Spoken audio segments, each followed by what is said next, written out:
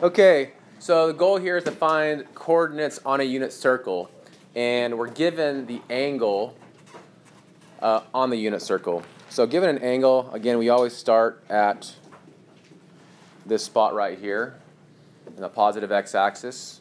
It's a unit circle, so what does that mean about the radius of the circle? It's 1. So the radius equals 1. Okay, so that point right here is 1, 0. And when we start our angle, if we're given an angle on the unit circle, we're going to go counterclockwise from that.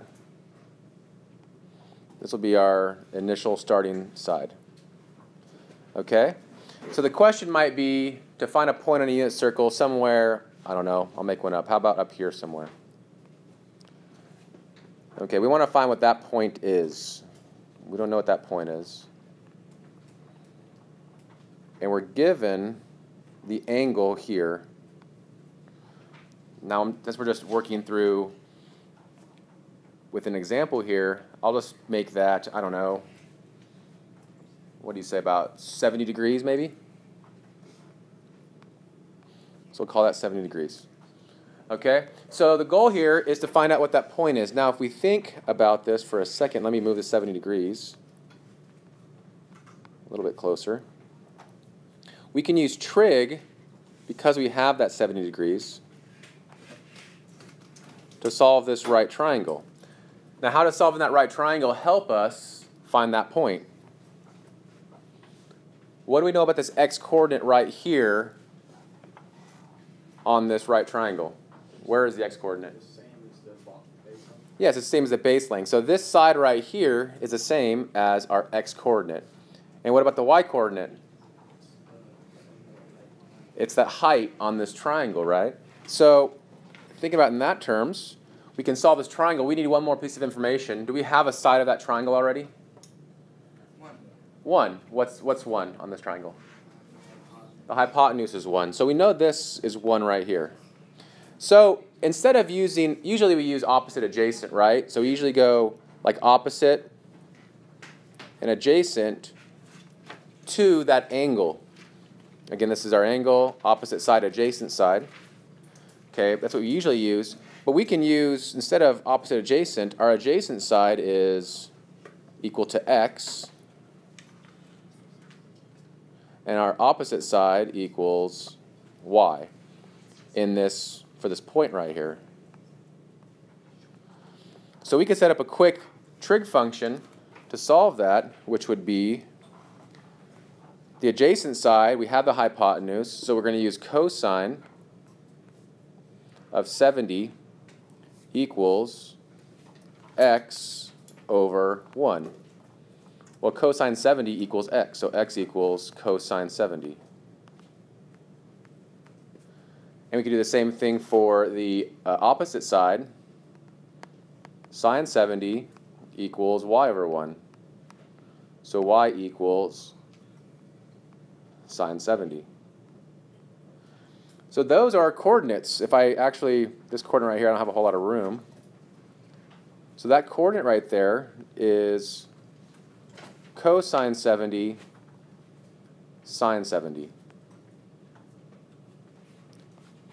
Now, does that change anything if we don't, or I shouldn't say that, if we don't have the 70, but if that 70 changes to a different number, is that going to change my answer down there? It will change the answer, but what I can do is just, let's erase the 70. Oh, can't do that. If I erase this 70 right here and call it theta instead, because this right here is just theta, we can go through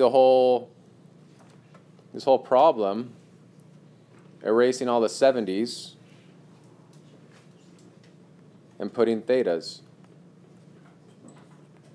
Erase the 70, 70s.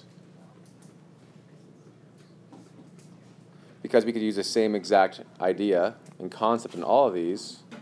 Theta is just an unknown angle, by the way, if you don't know that. And so that means that on a unit circle, anywhere on the unit circle, if you have the angle from our starting side, which is that positive x side, any angle will be cosine theta, sine theta. Okay? So it's pretty easy. You just plug that in. Okay, on this one, let's say we don't have a unit circle. Let's just say we have a random circle. Okay, with radius equal to, I don't know, 7. Lucky number 7. So our radius here is 7. So this point right here is 7, 0.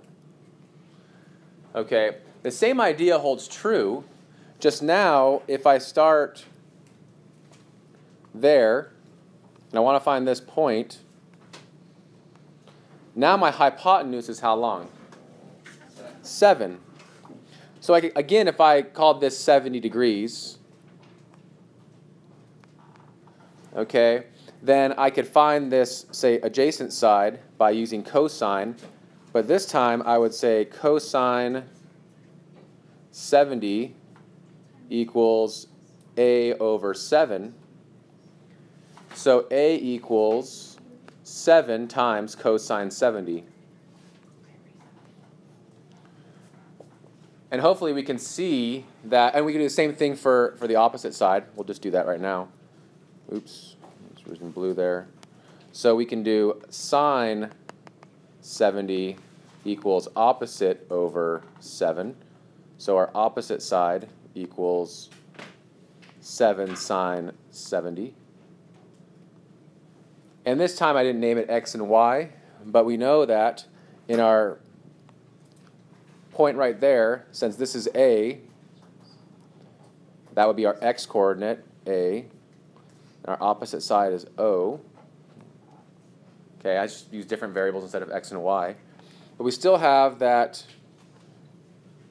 point now would be 7 cosine 70, 7 sine 70. Whoa, ran out of room. So we could do the same argument we did last time, take the 70s out, substitute them with thetas. So even if it's not a unit circle, every point on here, call this point right here, that point right there would have the r, which is a radius, whatever the radius of our circle is, r cosine theta, comma r sine theta. And the only thing you have to be careful with when you're working with these problems is I worked with some problems in the first quadrant. Okay? If I want this point right here, I'm actually going to take the angle. Let's change colors real quick. So just a little side note. If I want this point right here, I have to take the angle from this positive x going in the counterclockwise direction. So if I want that point, I'm going to have to find that angle. Okay? That'll also help you because that'll give you your positives and negatives in the quadrants. As long as you have that angle, you're good to go. Questions about unit circle stuff?